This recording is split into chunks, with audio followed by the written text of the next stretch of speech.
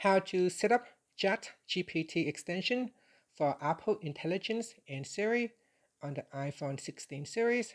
First, let's return back to the home screen by swiping up at the bottom of the screen. And from the home screen, tap on Settings.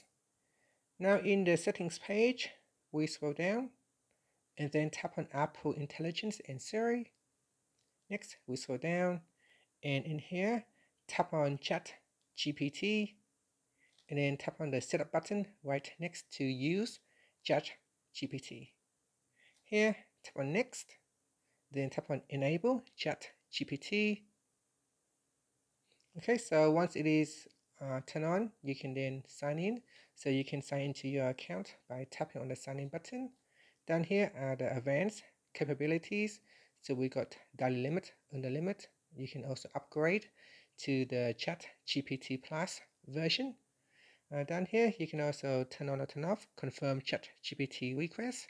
So if ChatGPT can help with a request, Siri will ask you before sending any information to the ChatGPT server. Siri will always ask permission before sending a file to ChatGPT as well.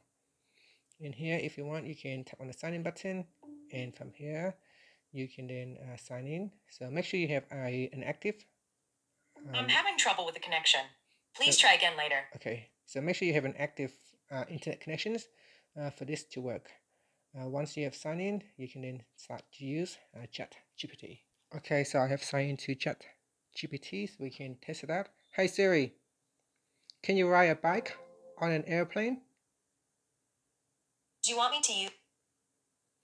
And here said, use ChatGPT, GPT, or search the web. So if you want, you can choose to use ChatGPT. So here's the working with ChatGPT. So you cannot ride a bike on an airplane, as there is no space or suitable area for such activities within the aircraft. And that's it.